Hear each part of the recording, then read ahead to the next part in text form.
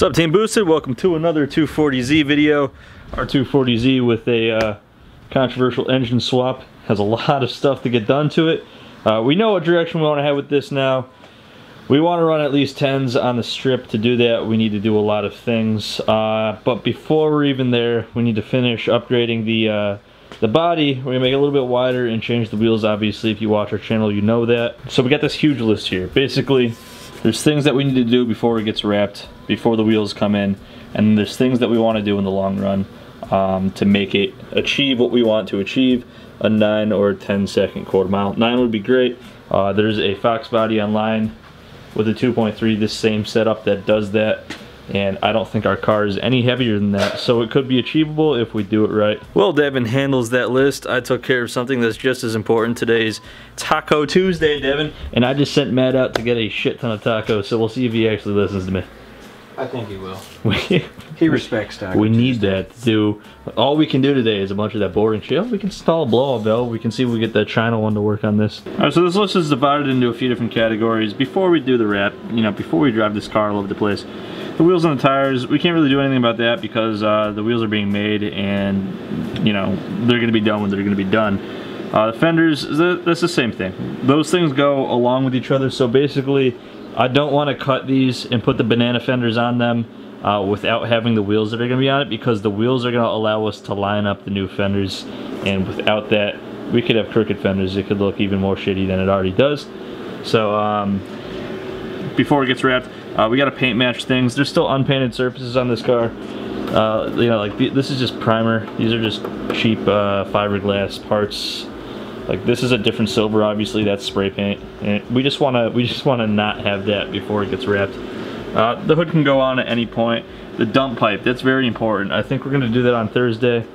The issue with that is that our wastegate just goes to atmosphere, but our really important wires are right below that, and every time it opens, which is often, it just roasts all of our wires. And then I guess Devin's entitled this next one to not be shitty. Yeah, there's a lot of shitty things about this car. You know, the turbo oil fitting leaks, not a lot, so I guess it really doesn't matter. The dipstick doesn't really matter. It's in there, but not very good.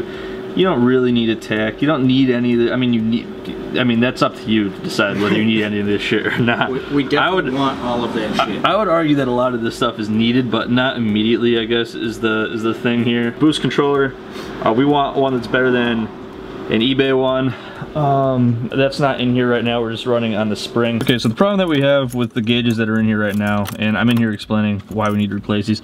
Although this might look like it lights up and it's great and it's easy to read, sitting in the driver's seat, it's kind of, we should have like switched these around and put it right there. But other than that, the font's very small, and when it's bright out, it's very difficult to read exactly how much boost you're running. In addition to that, this is a narrowband gauge. We fucked up and bought the wrong one completely, so it doesn't work with our wideband controller. We found a solution on eBay. Unfortunately, it costs 500 bucks, but we're gonna do it anyway. It's gonna be well worth it. The solution is actually a package deal for both of these gauges. It'll come with the air-fuel ratio gauge, which is also a controller, as well as a boost gauge, which is also a controller. So we'll be able to just control how much boost we're running directly in the car. So we're gonna be getting rid of the Spartan setup. So when he said this is also a controller, it just means that it's, you know, it's calibrated and shit. You don't need the Spartan controller. And then this being a controller, it has a valve in it, and it'll allow us to electronically adjust the boost pressure from inside the car, which is badass. So very cool. It's got a huge digital readout, and it'll be good to have. Let's go back to that list. Blow off valve, we're probably gonna dick around with that today because it's super easy. It may or may not work, but it's about time. We have some JDM noises on this channel. Yeah. Turbo blanket, just keep shit, you know, stuff down and temperatures down in the bullshit. I've been talking about this fucking list for a long time now. And then what we want to do with the car is it's going to be a hilarious drag car. The reason for that is that the number one thing that you guys said you change about this car is the engine. It would probably be very easy to get into the 10s with a V8. But we like the idea and the challenge of getting in the 10s and maybe even a 9-second pass with the shitty 4-cylinder from the 80s. It's unique, you know. There's a lot of these with small block Chevys. There's a lot of these with you know, RBs, and there's even a few with 2JZs. But I don't know a lot of people who run 9 seconds with a 88 Ford Thunderbird 2.3. There's probably a good reason for that. But to do that, here is the good reason for that. To do that, you need all this bullshit. Well, we need an R200 because the R180 will definitely explode. Our R200 also has limited slip. In addition to that, directed coil ignition instead of the EDIS, that's so we can do two-step. The transmission, here's the big one. The T5, it doesn't mount up with anything.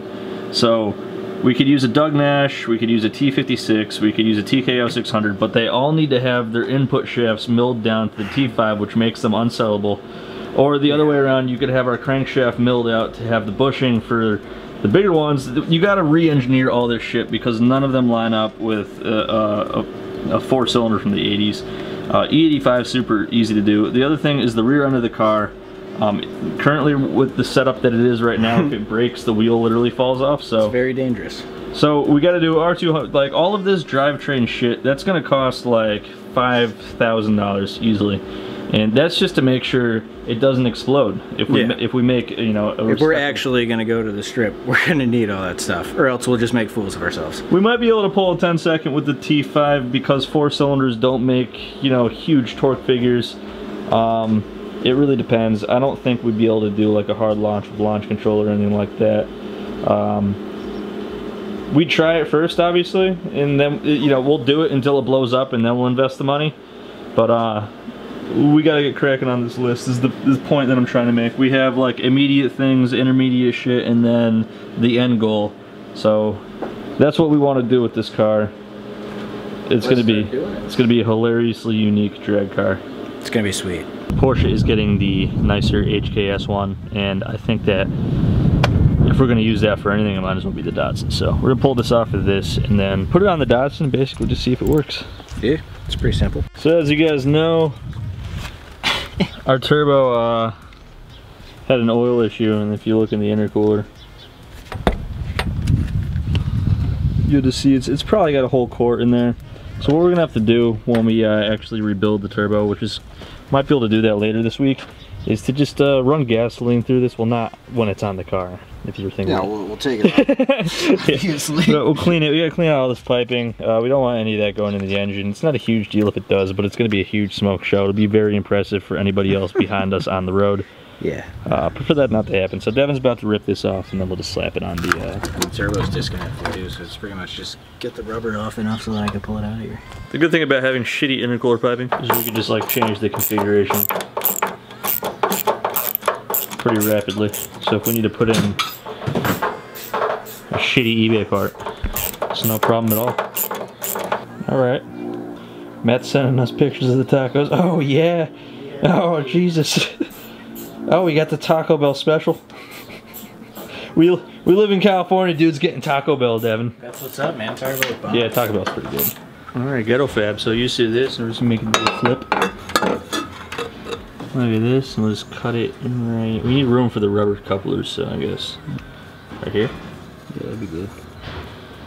Alright. Boom. You boys ready to poop yourselves? Always. Yeah. I'm excited for the curveball tacos, whatever that means. Look at those. Soft tacos, too. Ooh, look at that. Alright, let's eat. And then I guess we'll fuck around with this. Should have installed the JDM noises. We'll see if it actually works on this car. It didn't on the Porsche, so I don't really have a whole bunch of confidence. I obviously got to put fire sauce on the fire taco.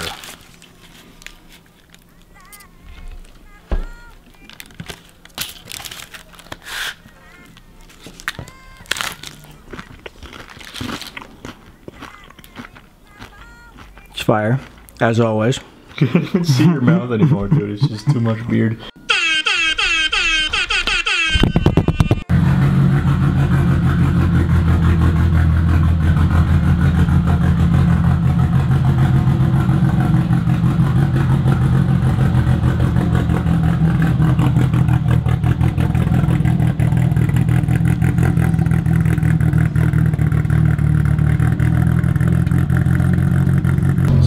Today, boys. Good thing we got these eBay harnesses. Yeah. About that, I had no idea these were fake when I bought them, but then I looked at it and they're totally fucking fake. So we'll get some real ones soon. Not what we can do about it right now. But yeah, they do something. It's not like they. Yeah. We're not just floating around. Yeah, we gotta shut the hatch. We should probably actually get the latch to close that. Our little clamp works for now, though. All right, let's go see if we can make some JDM noises and not die.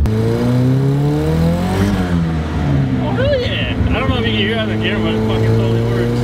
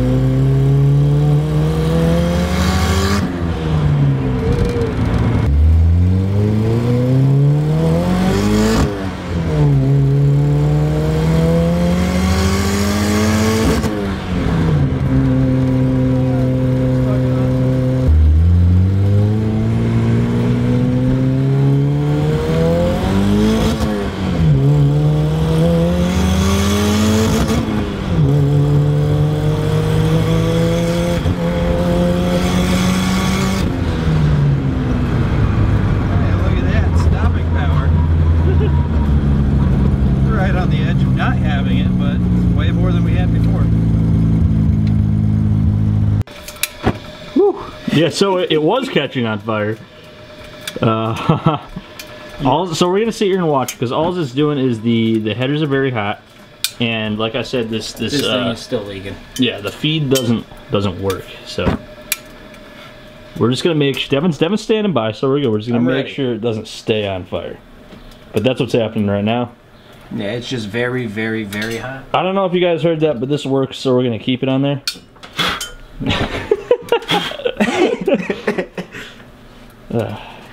Yeah, it's still spinning. Look at that. Yeah. Yeah, this works. We're gonna keep that on there. That's great. It's good enough for our turbo. Car's on fire, so I'm gonna put this camera down. That's sweet. That's a first. So it's done doing that, which is good. But for like a few minutes, it was just momentarily bursting into flames, which is a first for us. You figure we would have had something light on fire by now, but this is first. This is first. Well, the only thing that's ever lit on fire previous to this is when we did bacon on the exhaust, but that was to be expected. All right, we're gonna cut this one off. You know, it feels early, but I know at the beginning of the video we did a lot of talking about what we want to do with this car, and that's important for us to move forward with it. If we really want to, you know, move in a consistent direction, we need to know what the end goal for the car is, and we've decided to try to hit 10s or a bit of it. I wouldn't say unrealistic because it's been done with this engine. 9s, that'd be great. When I say 9s, it's gonna be high 9s, but if we could break 10, that'd be awesome. Yeah, that'd be sweet. And don't worry, on the list, the oil fitting has moved over and has been starred as top priority, next thing to do. It's definitely urgent, and so hopefully that comes tomorrow, because to do the dump pipe, we're gonna need to drive it probably like 30 miles away, and it caught on fire after 10 minutes today, so definitely don't want to do that without the oil fitting. So that's a top priority. There's a bunch of shit on the list. The drivetrain upgrade, that's gonna be huge. To put a T56 in this car, or a TKO 600, probably not gonna need that. But to do something like that would be a pretty big job. But you know, we've done shit like that in the past. So for right now, let's drive around without it catching fire. Yeah, let's make sure it drives without catching on fire, and let's get the dump pipe to a reasonable spot. I think we might do it at the hood. Well, the side exit exhaust and the dump pipe at the hood. There's been a few locations mentioned. Yeah, that's one of them. Devin's gonna go ahead and pick a winner for this video. Devin's gonna go ahead and pick a winner for this video's giveaway. If you guys are not familiar with the channel, we give away products from BoostedShades.com every single video. That's also the best way to support us, guys. That's what's paid for. I can't freaking talk right now. Maybe because our car was just on fire and there's like smoke in here and shit. That's also the best way to support us, is to head on over to BoostedShades.com and see what we have to offer. Alright, this video's winner is AB, and I like your comment. He's the guy who said, working with brake fluid, still not wearing eye protection. Oh yeah, well I can see now, so like, the effects weren't lasting long enough for like me to actually learn a lesson. Maybe if I was permanently blinded, I'd take like really good care of the other eye, but that's not the case. So you can hit us up at Teamboosted at BoostedShades.com, or through any of our social media platforms. We'll get back to you and ship you your prize. If you guys are interested in winning the giveaways, all you have to do is like, subscribe, and leave a comment. The comment could be anything, or it could be answering a question that we asked at the end of the video. This video's question. We ate tacos earlier. It's Taco Tuesday. We want to know what your favorite taco is. Chicken, pork, you know, and then you can divergent it, like shredded chicken, ground beef, like carne asada, like actual fucking steak and shit. Okay. That's what I mean, you could have both in here, you know, your favorite place and the type. Let's do specifics then. TKO Tacos is a taco with cotija cheese like encrusted around it, and it comes with like crispy fries on top, and so it's bomb. You could leave my favorite. You could leave your taco related comment in the comment section, or any comment, and you're eligible to win. But that's it for this video. As always, guys, thanks for watching. We'll see you next time.